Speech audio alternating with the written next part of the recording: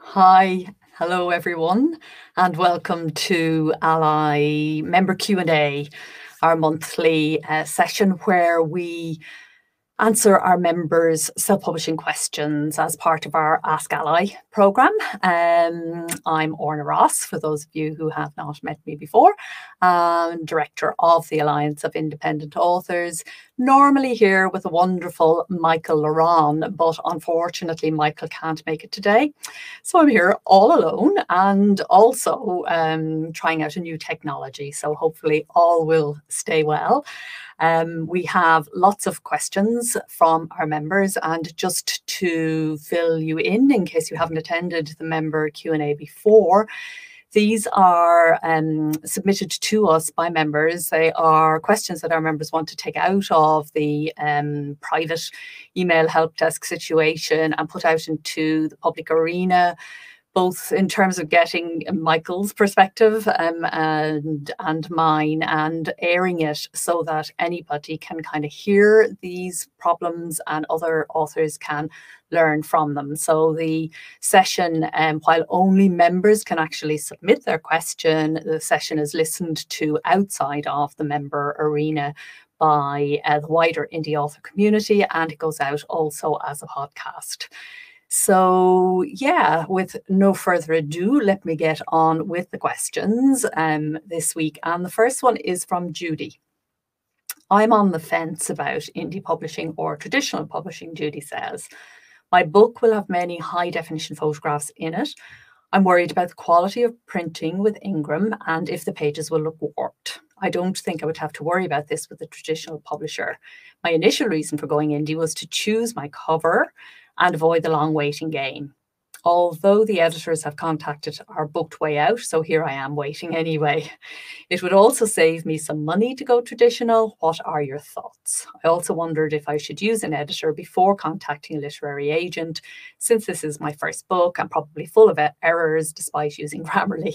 Thank you for your advice. Loads of great stuff there. Judy, you're obviously somebody who's thinking quite seriously about what is needed to create a professional book and make it market worthy, and that's actually the most important thing, regardless of which route you decide to take. But which route you decide to take is actually something I'd like to unpick a little bit, because it isn't a binary choice, and in some cases it is an illusory choice. So let me talk a little bit about what I mean by that. In the old days, there was traditional publishing, and that was essentially almost the only way you could reach enough readers. And then we got digital and ebooks and audiobooks that authors can self-publish ourselves, and print through Ingram and through KDP Print.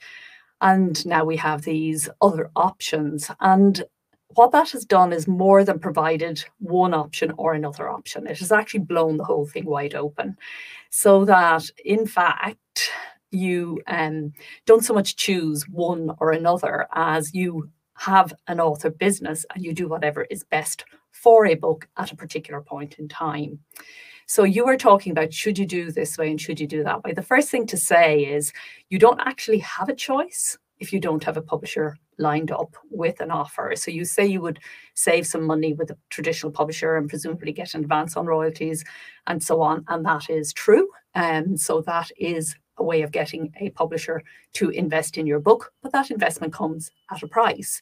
So while you might seem to save money in the short term, you could actually end up paying a lot more in the long term, because the royalty system that a publisher uses to pay you means that they actually license your rights. So you lose your rights as publisher, you license them to the publisher who takes them on your behalf, and they pay you a royalty payment. If you self-publish, you don't just go with your print book with Ingram.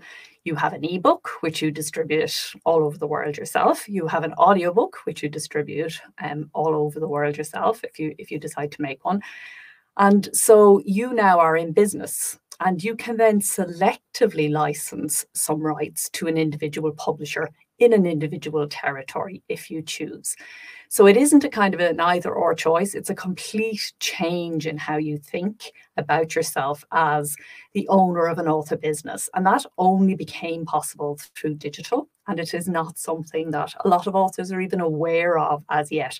That whole change in mindset and perspective that comes along with the choice. You also asked the question about quality and mentioned Ingram and assumed that you would get better quality with a traditional publisher.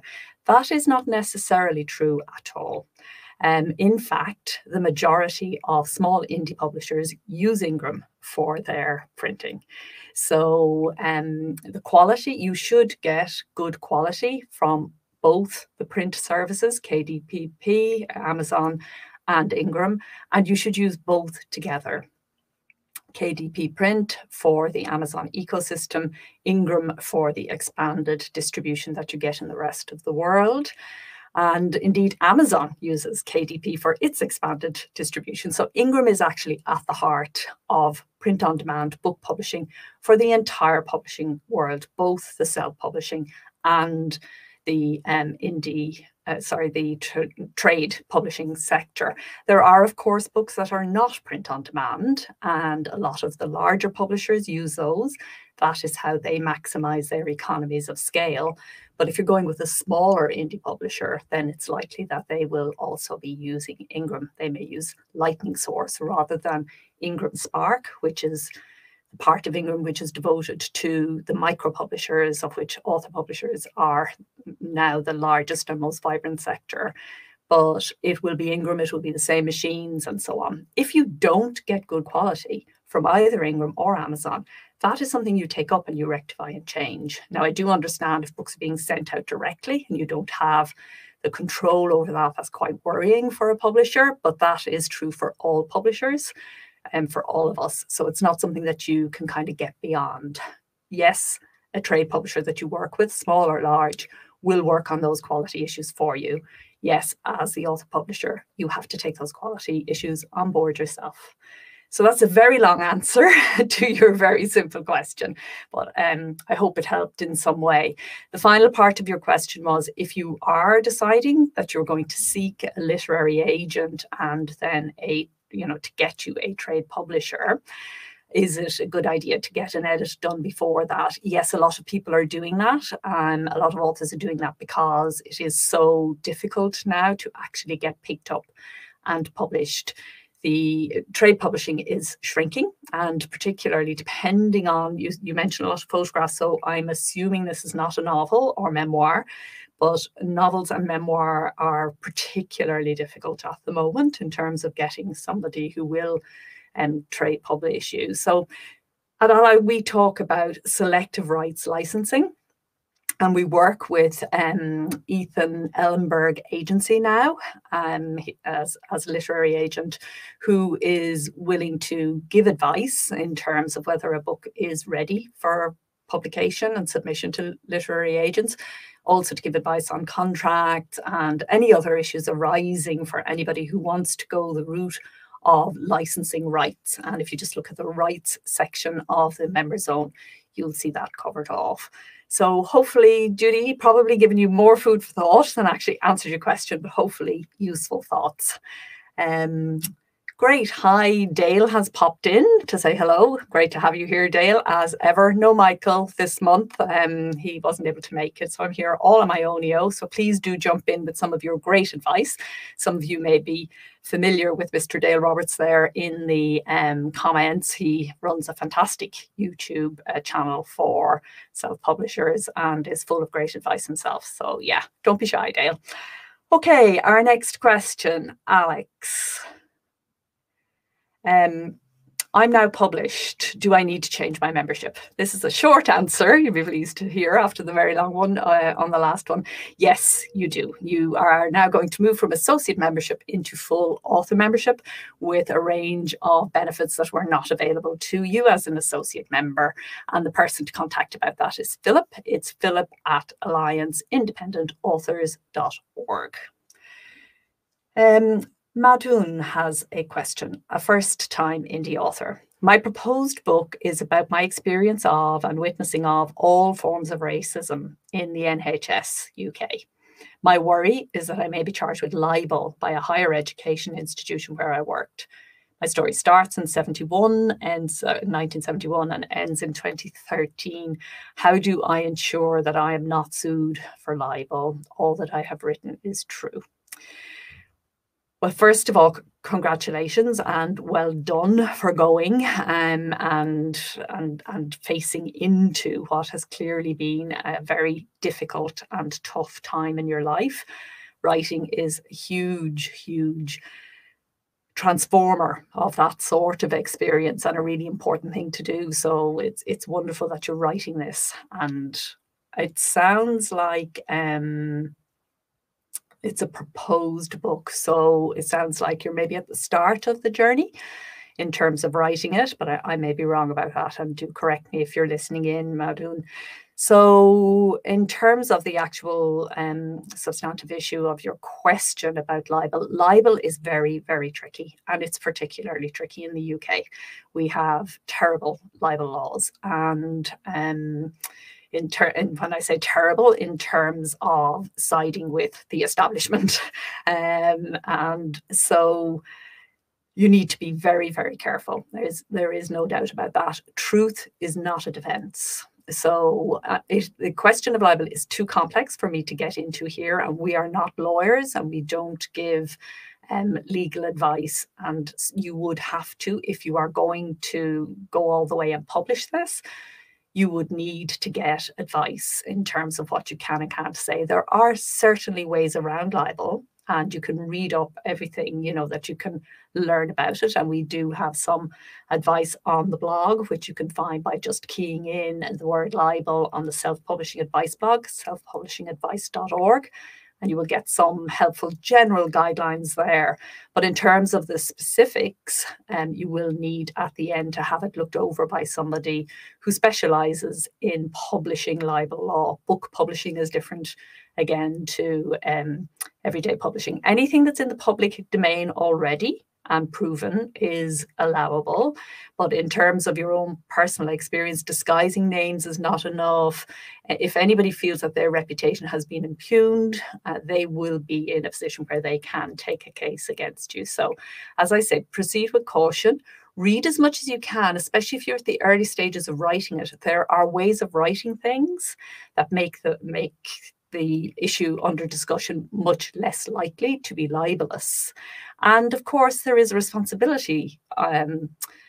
You know, we have a responsibility as writers to make sure that we don't libel people and that we are fair. And we have our personal experience, other people have theirs. And so the law is there to balance out those two rights. So do come back on specifics if you have any particular things you want to run past us.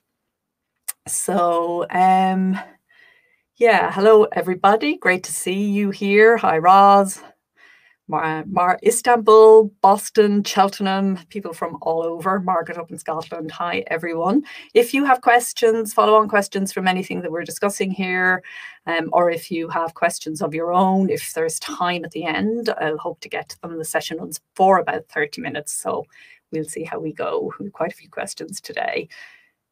Our next question. I'm 90% certain you've answered this before, says Andrew.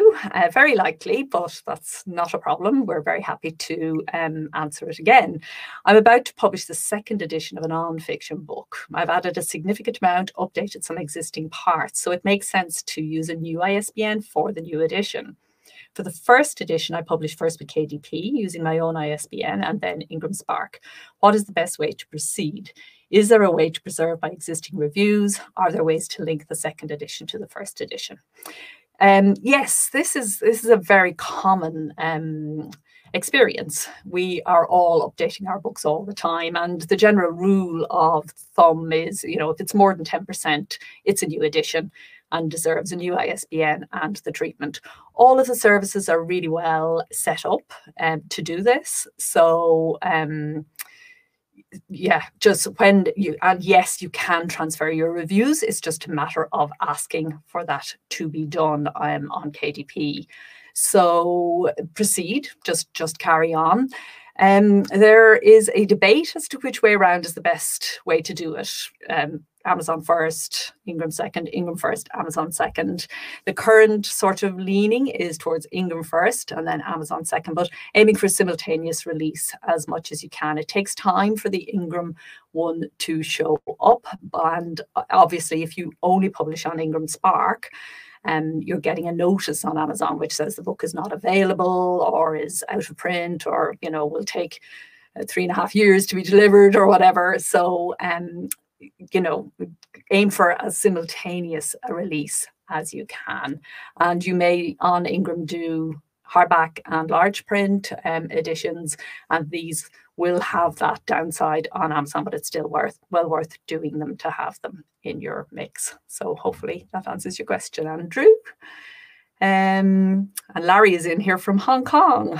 Hi, Larry.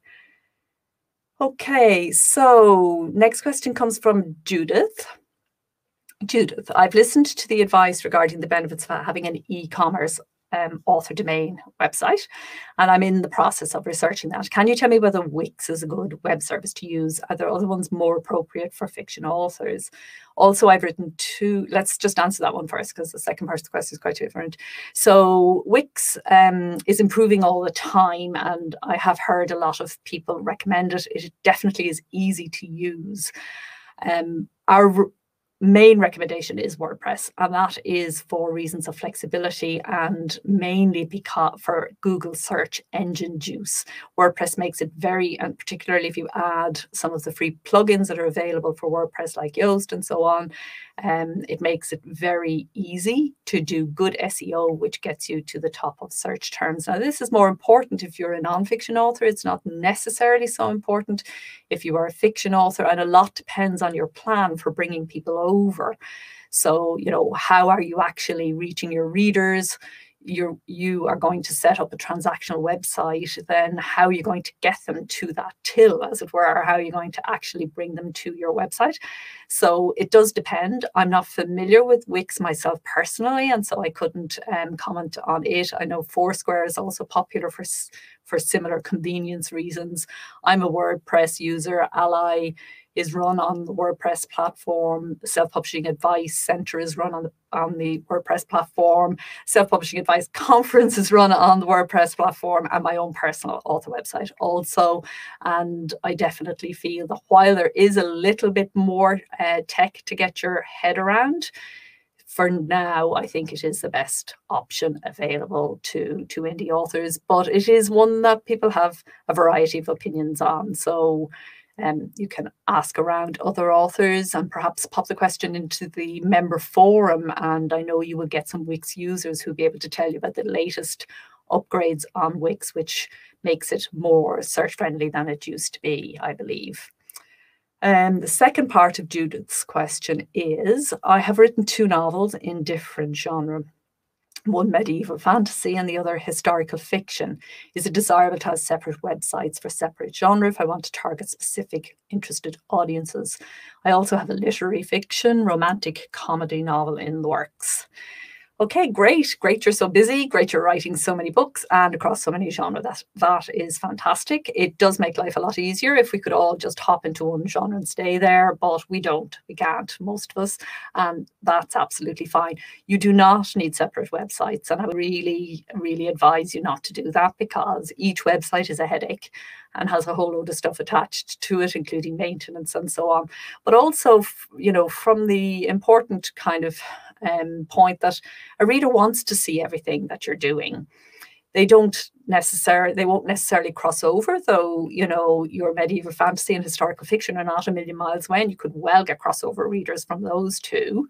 And indeed, your lit fic, romantic comedy, even, you know, readers have diverse tastes, just as writers have diverse.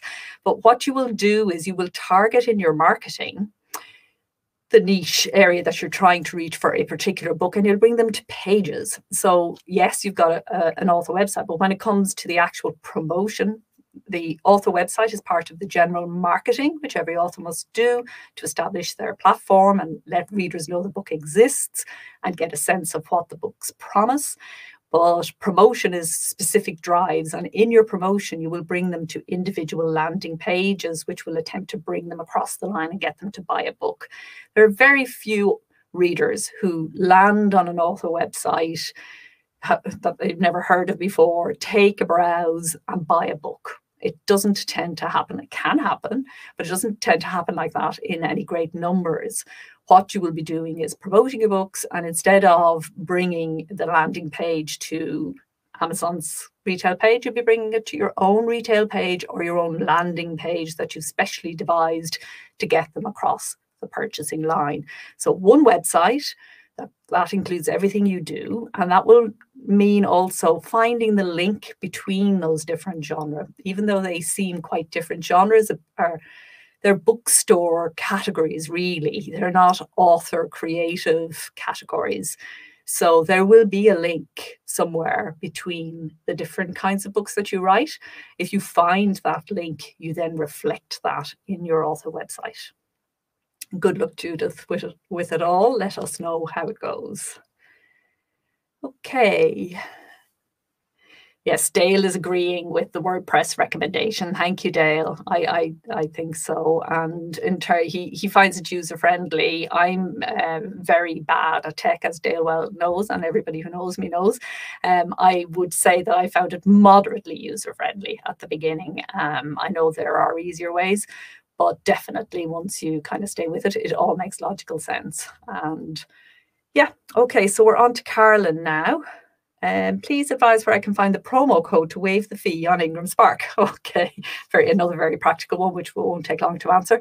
So for those of you who don't know, Ingram Spark very generously gives all our members free setup fees and also free revision fees. So for those of you who are revising your books and needing or wanting to make changes, every time you revise, Ingram charges a fee normally, but not to Ally members. And we're really grateful to Ingram for their support of our members in that way. So the code is in the discounts and deals area on the member website. So you have to log in to the member zone and just go to discounts and deals and you'll see it there. And you just get the promo code, you add it at the end. So don't worry as you see the costs mounting, just know that when you pop in your promo code at the end, that you'll get your freebies. So yeah, enjoy that, Carolyn, and make good use of it. Okay, dog ear again. So dog ear, for those of you who don't know, a number of authors are having difficulties with them. We have a question from Earl. Speaking of libel, I can't actually read out your question, Earl, and we will be in touch with you about that directly. The watchdog is very aware of the dog ear situation, and we're doing what we can, which is, to be frank, not an awful lot, but we are gathering in the stories and, we're thinking, observing and watching what is happening. So, yeah, we will be in touch with you directly about that. So next question comes from Wilkie. Hello, have you considered a joint category of membership for husband and wife partner teams? Not really. It's kind of one member, or, one author, one membership. I mean, technically, there's nothing to stop, a husband or a wife or anybody else availing of some of the benefits, many of the benefits of membership. But it's not something that we have really considered, and it's not likely to be something that we will consider, I don't think, in the near future anyway. What we do have, which is useful and that not everybody is aware of, is if you are an author who offers a service of any kind, editorial, design, anything where you advise authors, you can avail of a joint author and partner membership. For the cost of one partner membership, you can also get all your author benefits included as well. So if that's you and you do that, you may well get you could get the joint benefits of partner and author, but husbands and wives, no, not as yet. Here is another Judy with another question. Should I wait until my manuscript returns from my editor to send it to friends for a review? What can I expect for the turnaround time for a review? I will want this printed in my book, the review, I presume she means. Okay. So essentially, should I wait till my manuscript returns from the editor to send it to friends for a review? First of all, I would say, as well as sending it to friends for review, send it to people who actually have experience in the publishing business. And by that, I mean other authors who have published successfully, and anybody who kind of an editor, and anybody who kind of knows what book publishing entails and what should be in a book. Our friends and family are not the best sources of reviews. So I'm not saying don't send it to them, please do, but they love you, so it's how they look at your book is going to be influenced by that personal relationship. What you want from somebody who's doing a review for you is some kind of analysis of where you're at. I'm assuming when you say for review, by the way, that you mean for beta review, editorial review, in order for you to go back in there and improve the book. It's not actually advisable to get reviews from your family and friends for inclusion in your book. It's best to keep that in the professional domain. In terms of turnaround for a review, a month is plenty of time, with a reminder in week 2. So 3 weeks to a month is plenty of time for somebody to read the book and produce a review for you, and that's a reasonable time. So, and then the general and main part of your question, which I've kind of kept until the last, should I wait until the manuscript returns from the editor to send it out for review? Yes, you should send the best version of your book out for review. And so I'm thinking that you are actually talking about getting actual reviews for your book from your family and friends. And I would urge you to go beyond that, as I said, and extend it into getting reviews from professionals. And it's reviews from professionals that will count if they are seen in your book. A review from your family and friends does not have a lot of weight for the prospective reader. So yeah, have a think about that. Okay, so now we have a question from Anne. And Anne wants to know, yes, this is our last question. Sorry, just checking in on the time there. This will be our last question for today, unless we have somebody in-house who has a question. So Anne wants to know, I've changed my account name by incorporating into a group service and would like to change the name and details of my profile. Okay, that's a membership question. Yes, you are fine to change the name and details on your profile, anything that you want. We want your profile to be your showcase to the world. Ally gets viewed, our member listing gets viewed by a lot of people who are looking for good indie authors. So we definitely want it to represent you the way that you want to be represented. If you're having any trouble grading your profile or changing anything, again, the person to contact is Philip at allianceindependentauthors.org. So that was a short one. Time then for just one more. Would you recommend a designer for the cover of my book, or will a photo downloaded from Shutterstock still look professional enough? Do you offer discounts to use particular providers for marketing and design? So do I need a cover designer? Short answer, yes. Long answer, yes, you do. Definitely get a professional, qualified book designer to do your book.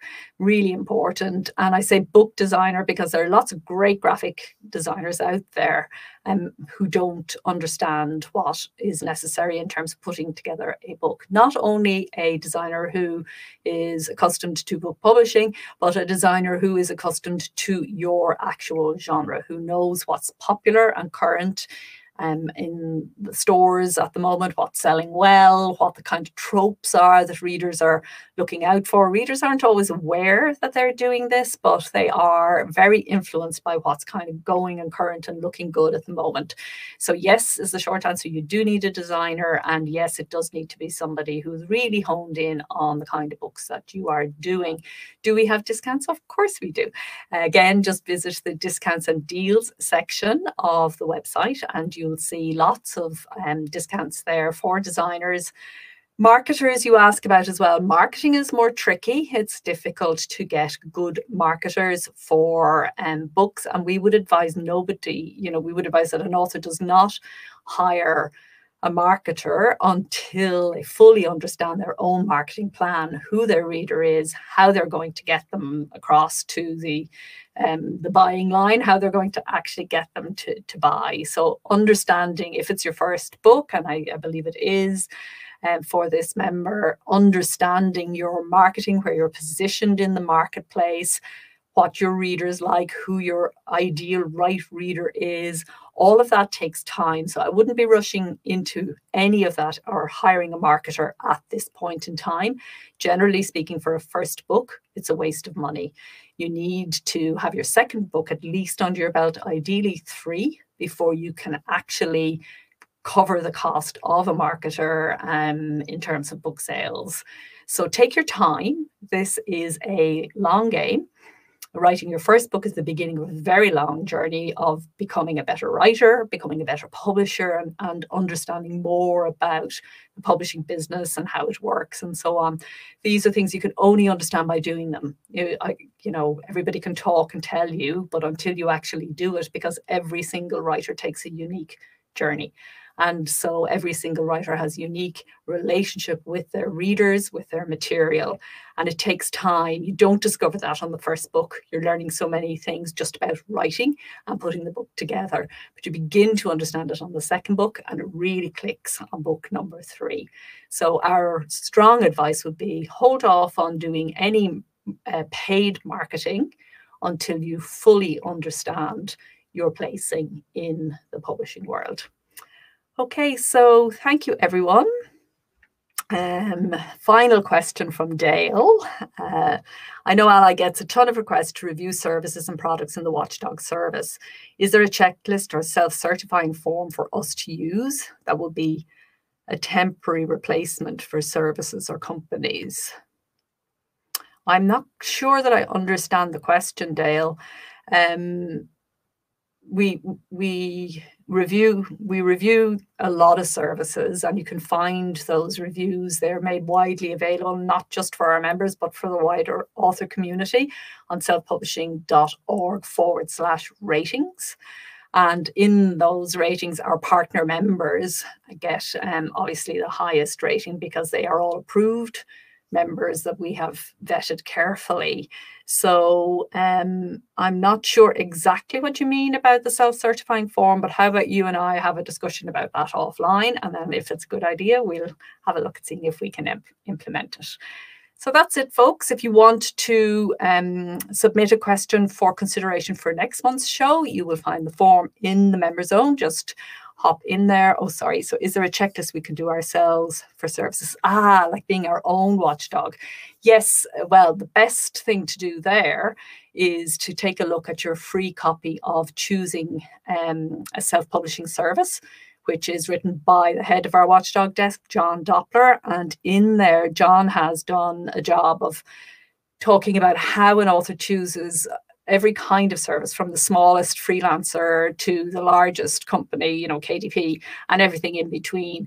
And as well as talking about good services and bad services and what makes them and what not. And he also has a whole chapter on how you can actually recognize a good service from a bad one. And there are 12 different points, as you say, a checklist that you can actually observe and see, are these good guys, are likely to be good guys or likely not. So yeah, hopefully that helps. All right then, take care everyone. Until next time, happy writing, happy publishing, and thanks for being with Ally. Take care now. Bye-bye.